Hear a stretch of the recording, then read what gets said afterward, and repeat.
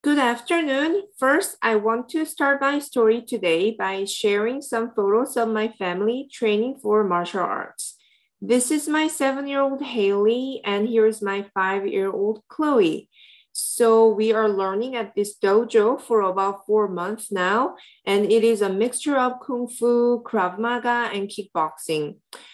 We finally got our yellow belts right before the holidays, and it is a lot of fun. It's healthy, it's good for you, and we are loving it.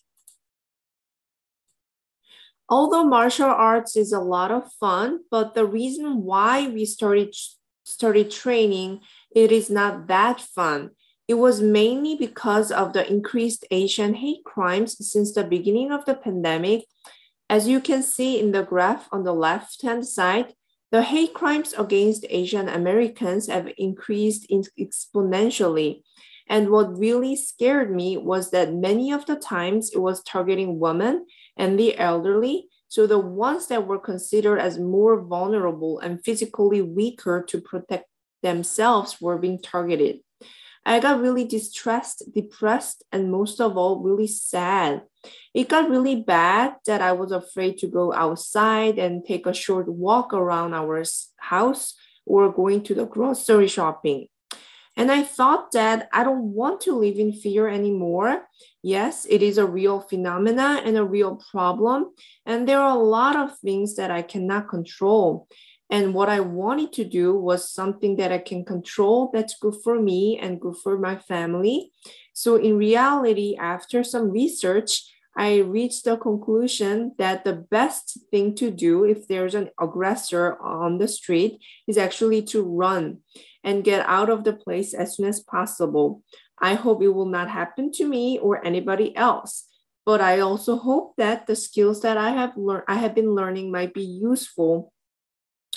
Today, I want to share my story of an Asian scholar and a person. So the huge turning point in my life was when my family immigrated from South Korea to Canada when I was 14. We landed in Vancouver, Canada, which is breathtakingly beautiful. And I was also impressed by the fact that many Canadians take such a pride over the fact that its society is a cultural mosaic, which celebrates diversity. And oftentimes they were comparing themselves with the melting pot model of the US.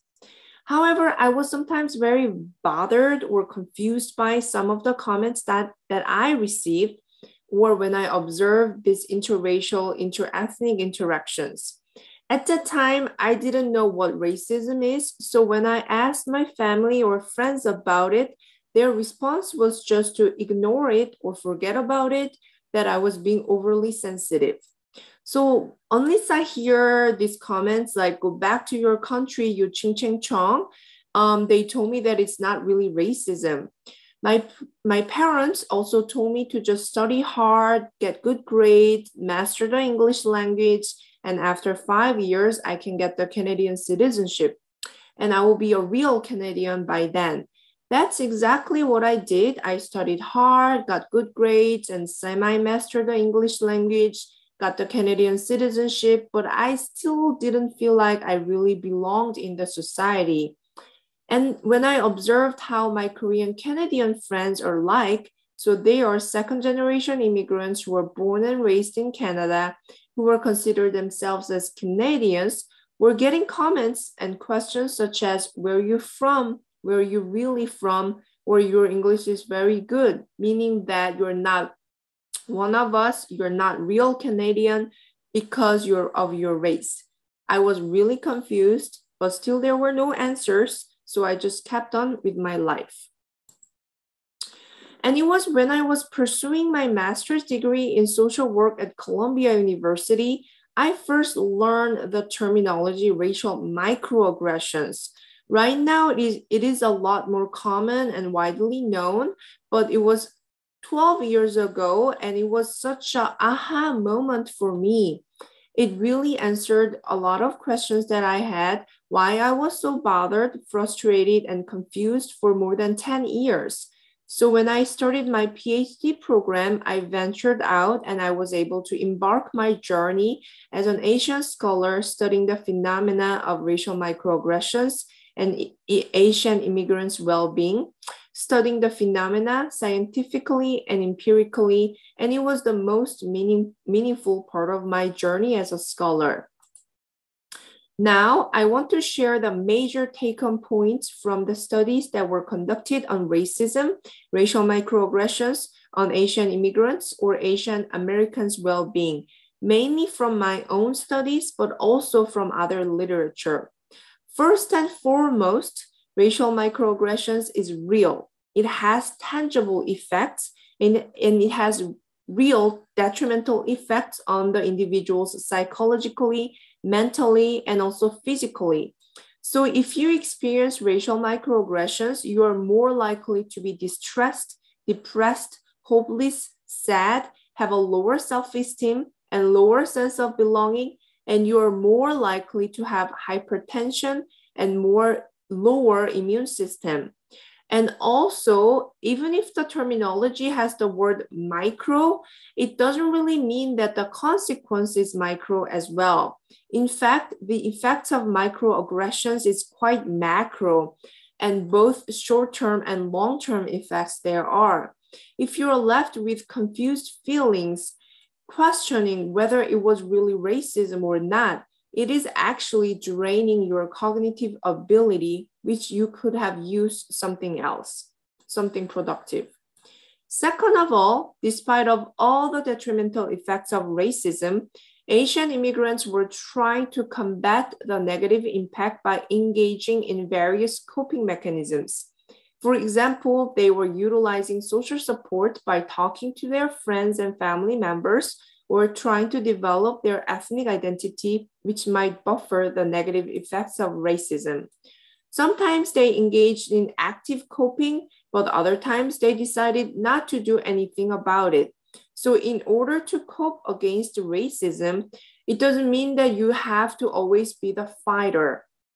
If you know that was racism and you can choose to do something or not to do anything about it, that's your choice and it is totally fine. Third of all, despite their efforts to combat racism, Asian or Korean immigrants' level of awareness or knowledge about systematic racism is actually lower compared to other minority individuals. Just anecdotally, I was surprised when I talked to Korean immigrants since the beginning of the pandemic because many of them were shocked and confused that there's such a thing as racism against Asian Americans. These are immigrants who have lived in the United States for more than a decade or even 20 years. And they said that they had never experienced racism before until now. So this lack of understanding or awareness could become their vulnerability when they are faced with racism. They don't know what to do. They don't know how to help themselves or their children if they experience racism at the school or in the community, and if they're parents. Now I want to end my story today by sharing where I am currently at, personally and also professionally. Personally, I find myself being more resilient and empowered compared to the beginning of the pandemic. I'm not afraid of going for a walk or meet new people, and my family are still training for martial arts. We are working hard to get the orange belt now. We also talk about the difficult topics such as racism, racial differences, and the discrimination with our kids in their age-appropriate ways.